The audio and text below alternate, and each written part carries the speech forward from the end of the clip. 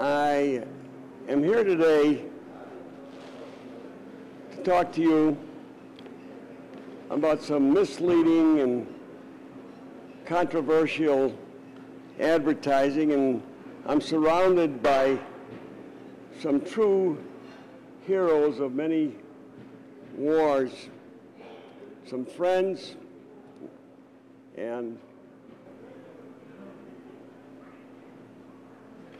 comrades in arms.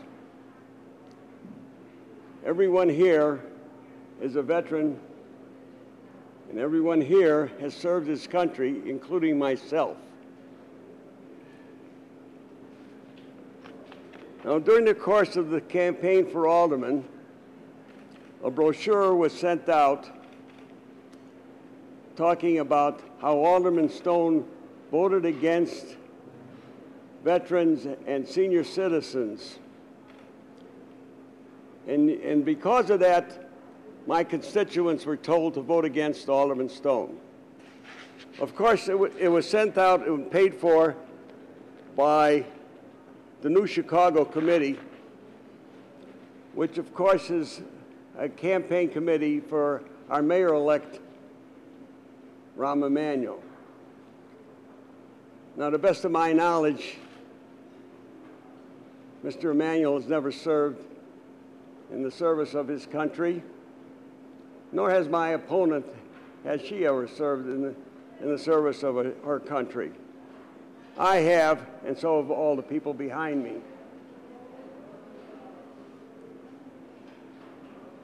Some of the people behind me have been highly decorated for their service to their country.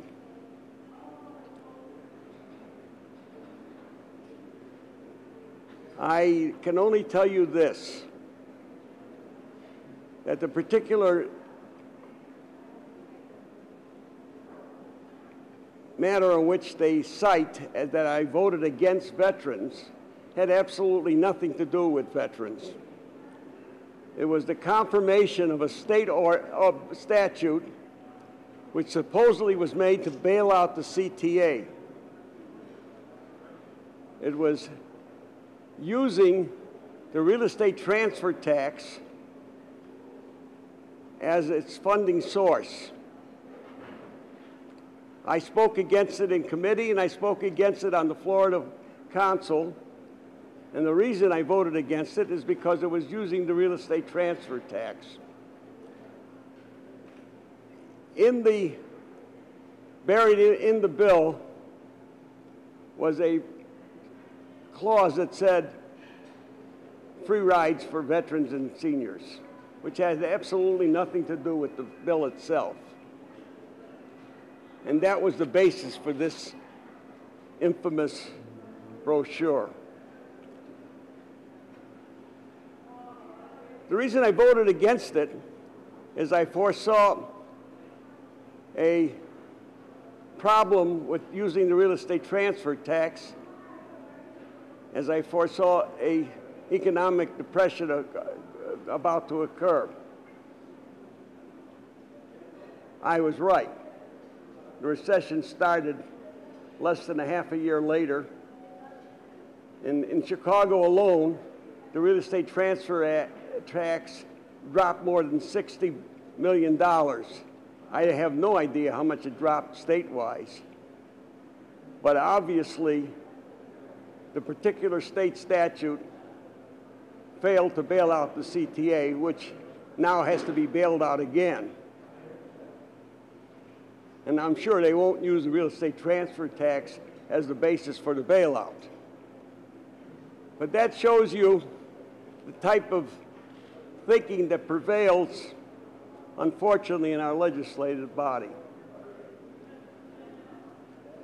And I certainly hope that our mayor-elect won't use this type of thinking in his forthcoming term as mayor. Unfortunately,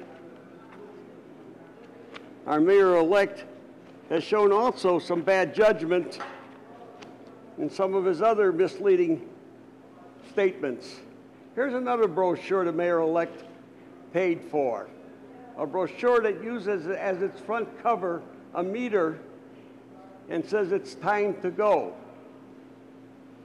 and criticizes me because I voted for the meter lease ordinance. Had I to do it again today, I wouldn't have voted for the meter ordinance because all the facts were not known by us at the time we voted for the meter ordinance. But that's not the point. The point of my bringing this up is the fact that our mayor-elect has taken more than $400,000 just within the last 6 months from the same lobbyists and lawyers who represented the meter companies and misled us at the time we voted for the meter deal. So isn't that a little bit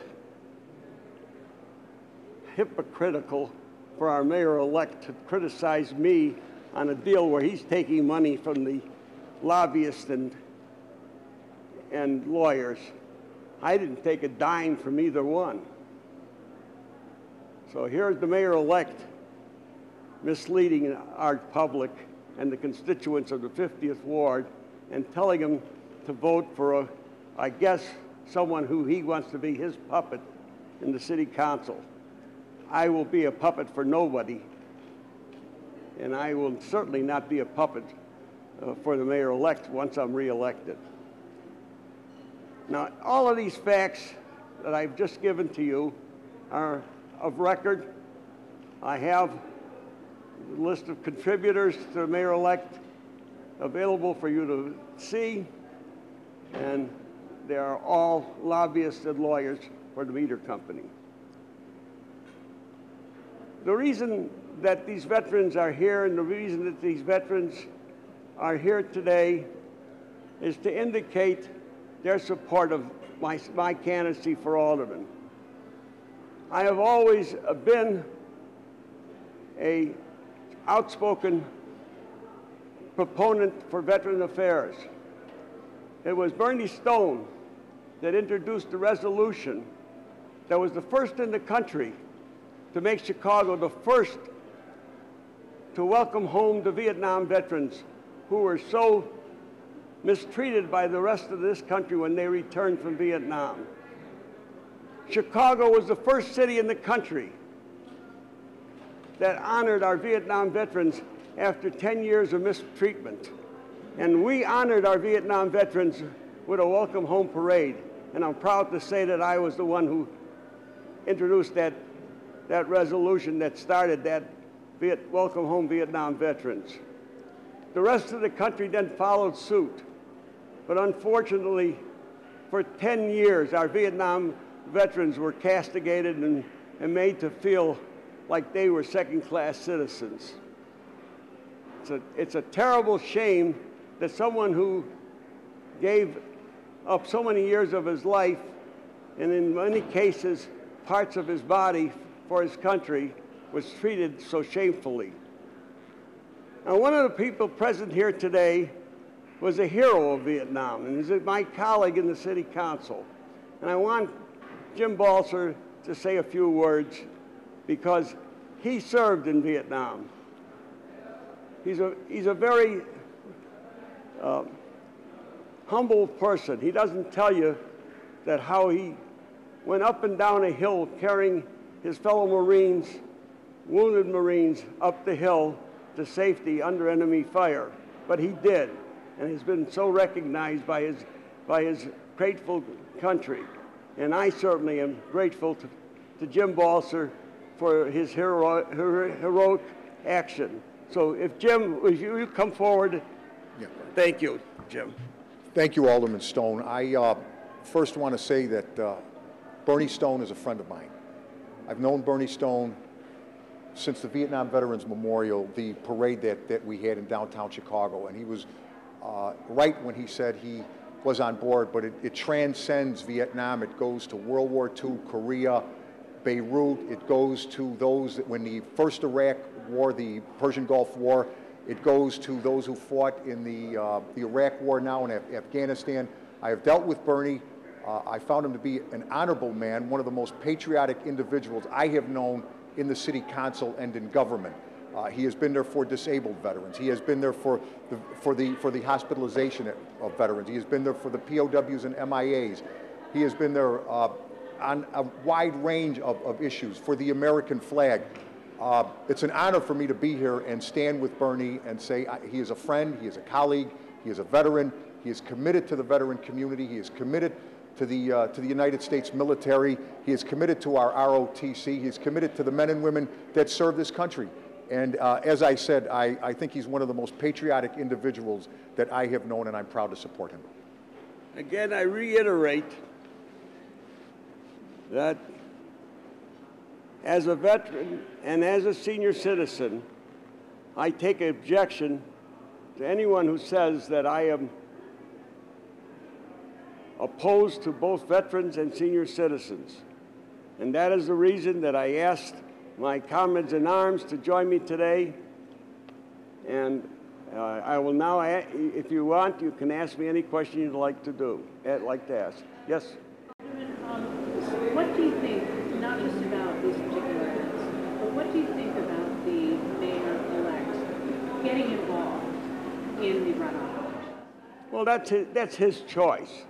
But if he becomes involved, the one thing he shouldn't do is try and cast aspersions on my name. I'm proud of my service to my country. I enlisted.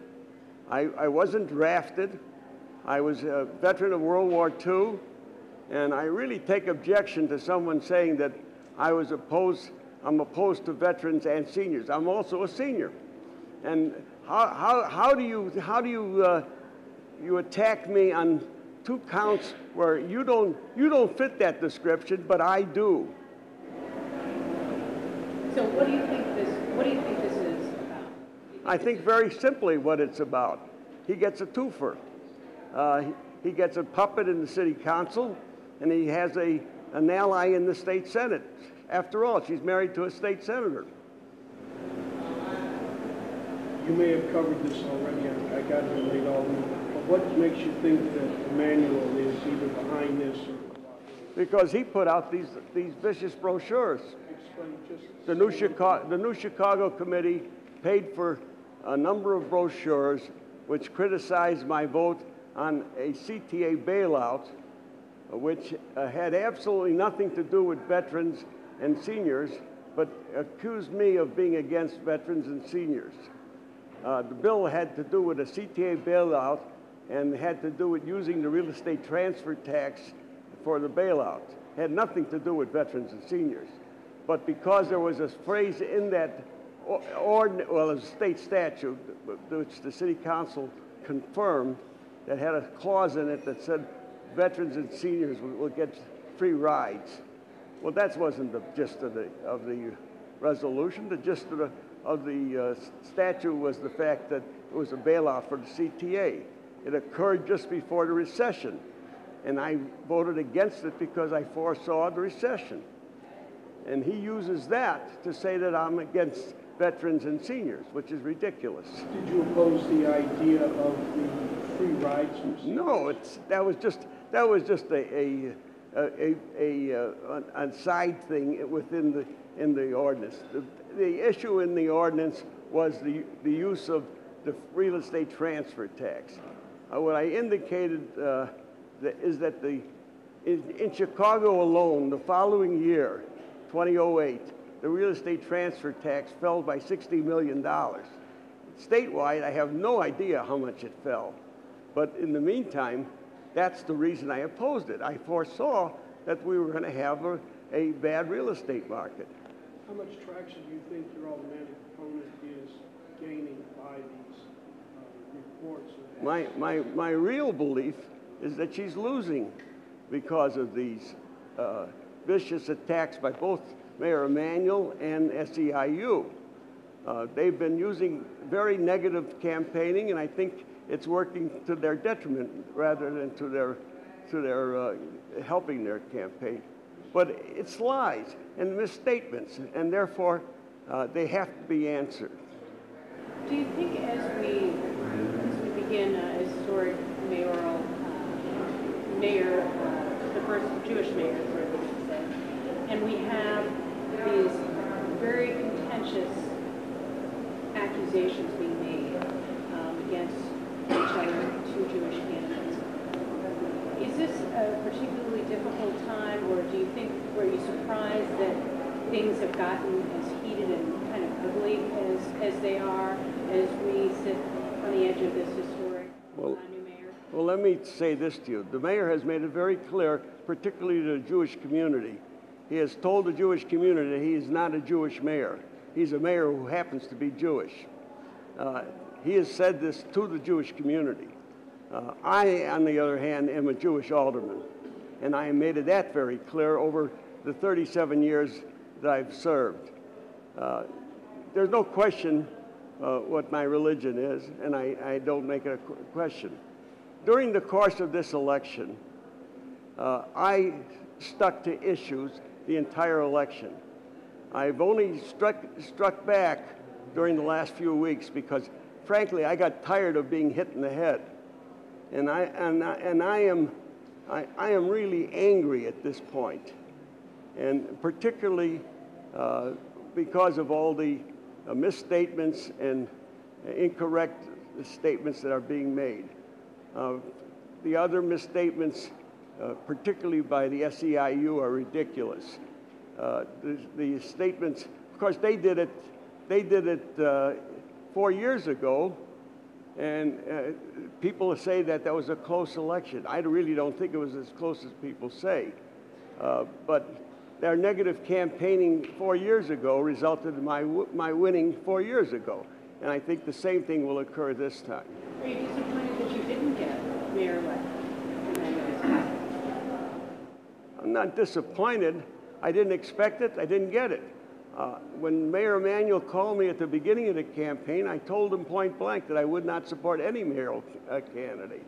But I also told him I would work with whoever won the election. And I still intend to work with Mayor Emanuel.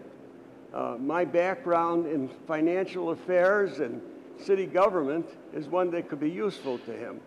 Even though he has struck out at me, I will still be one who will cooperate and for the benefit of the city, not for the benefit of Mayor Emanuel, but for the benefit of the city. Now, earlier this week, we had these hearings about money from your campaign coffers. Just to play devil's advocate, because that's what I have to do sometimes, is this perhaps to try and distract from that? Is this trying to... No, I have nothing to distract, nothing to try and distract. I was a witness in that case. That case has no bearing on myself. The fact is that my former campaign manager admitted that I knew nothing about it, that he decided to do it, and that he kept that fact from me, and that I knew nothing about it. He misled me. He admitted that fact. He testified before the state election board. He so stated. I trusted him. He took the checks and told me it was for my mailings, and then diverted the checks to this so-called committee. So there's no question of what happened there. I have nothing to distract. Whatever happens to that committee, so be it. I couldn't care less, because I'm not connected with it, and the record of the hearings will show that. Alderman, what efforts, if any, have been made to get you and Emanuel together to maybe hash this out? None. I have. If the mayor-elect wishes to meet with me, I have always been ready to meet with him. In fact, I made an attempt to meet with him, and there was no response to my attempt to meet with him. How did that occur? I called some of the people around him. I called Terry, the former alderman of 17th Ward. Terry Gibinski? No, the former alderman of 17th Ward. 17.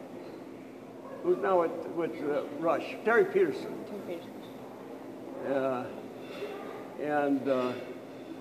Terry didn't call me back, quite frankly. Why is this race so important? You've been there 37 years. You could obviously be taking it easy and not getting in a slugfest with this gal. Why is this important to you? It's important to me because I feel that my service to the city would not be complete unless I helped a new mayor. I would feel that I'm depriving the city of and the citizens of this city of my experience, and it would be a captain leading the sinking ship. And frankly, Chicago is a sinking ship. Because of Emmanuel? No, because of this current situation that we're in. We're in terrible financial shape, and we have to bail out. Well, thank you very much, and I want to thank my colleagues and comrades in arms. I want to thank all of you of the media for coming out today, and I appreciate your coming here. I don't need that. At that time it was called the Army Air Force. Yeah. I'm leaving on April 26th. Nice to meet you. You should have good luck Thank and you good very health much. Thank you here, so much. and come here and stay for many, many years. Thank you so much. It's important. It's important. Well, it's important to me to be here. Yeah, it is. Thank you. My mother Edith, Hi, is Berny Edith. How are Stone. you? Berny Stone, how are you? Nice seeing you. Nice seeing you. I was just telling the other lady that my mother was here too, a resident, but she passed away 15 years ago. Nice to know you.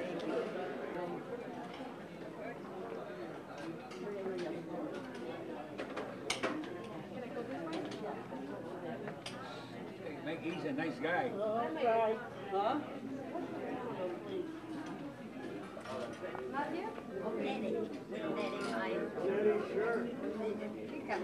Voting for you Thank you so much. because you serve the community very well. Joe Abram. Hey Joe, how are you? I'm fine, sober. So am I. I feel good. I know nothing about your opponent. I know what you have done, but I don't know what Thank you so much. Thank you. Thank you. Hi, Mr. King. Good Tugite. Good Shabbos to all of you. Good Shabbos to you. Thank you. Lady, you smile nicely. She's a nice lady.